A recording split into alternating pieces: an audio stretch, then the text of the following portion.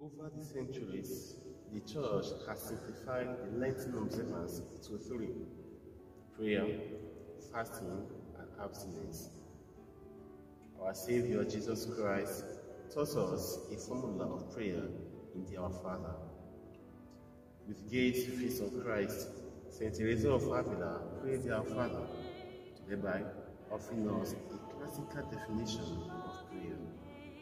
For her, prayer is nothing else than an intimate sharing between friends.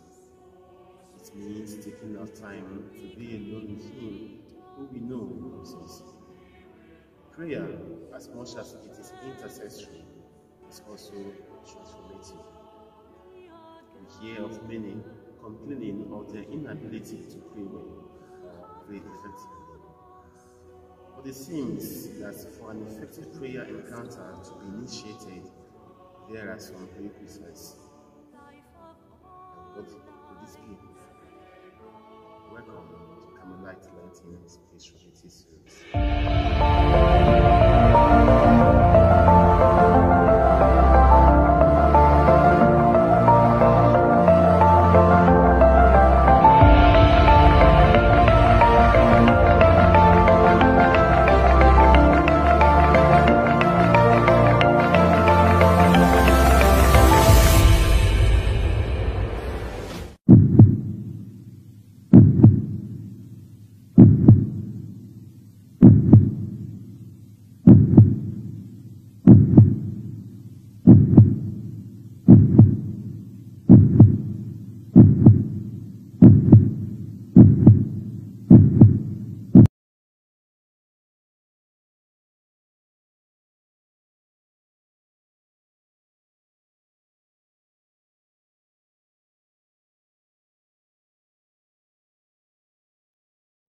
The theme for today is prayer and the three requisites for a Bible Christian life.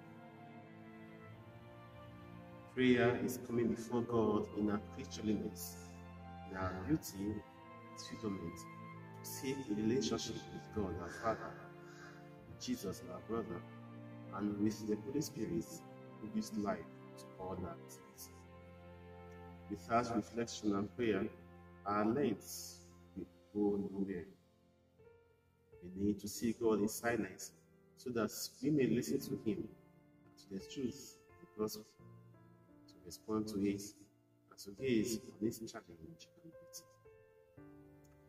Now, there are many requisites for effective prayer, but Teresa provides just three: love, detachment, humility.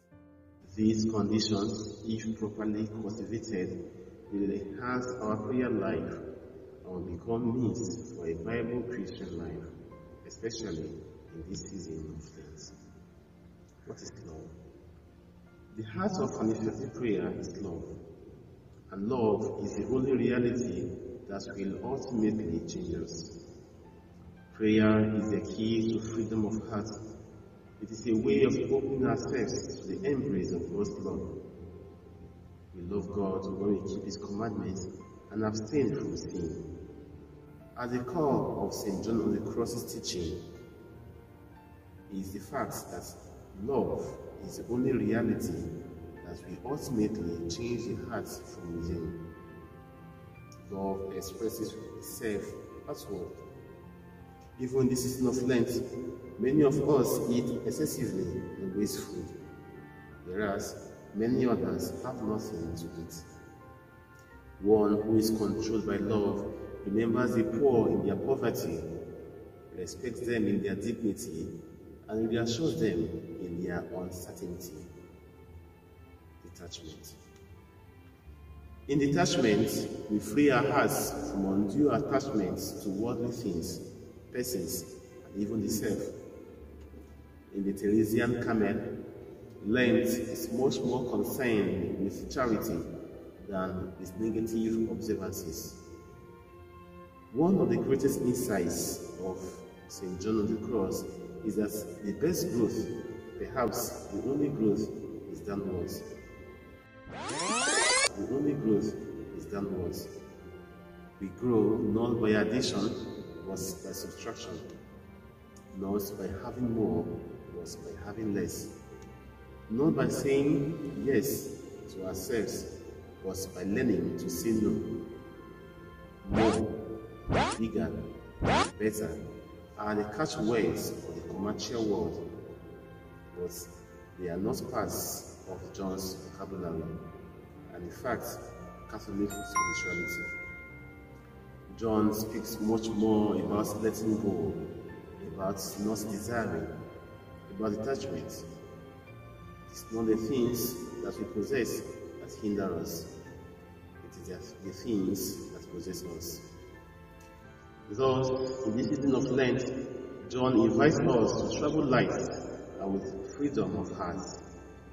Let us free our hearts from the things that lead us away from God.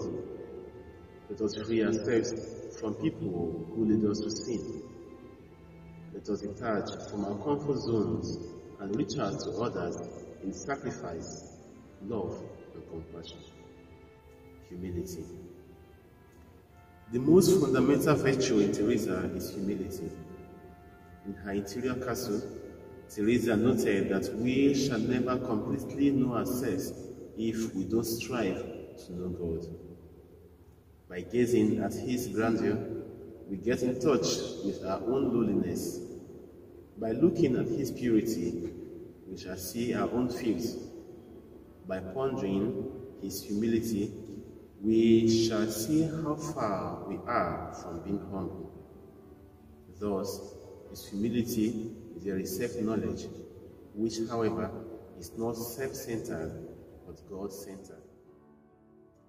At the beginning of Lent, specifically on Ash Wednesday, we sign ourselves with ash, in which we consider our nothingness, and then consider God's greatness, in whose presence we stand.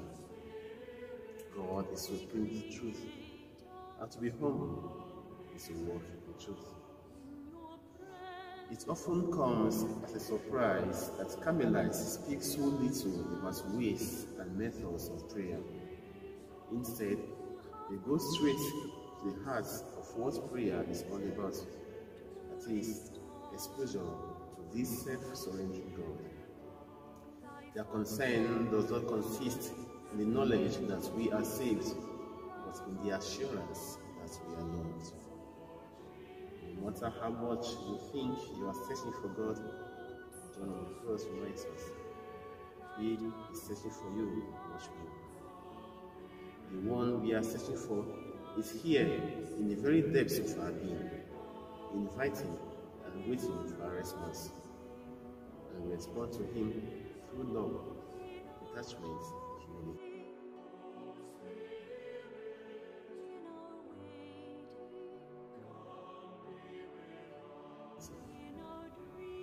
Thank you for joining us today on the second week of our Lenten Talk series. Remember to follow us also our 3 days Lenten retreat coming up on the 25th to 27th of March in preparation for the Paschal Mysteries. Thank you.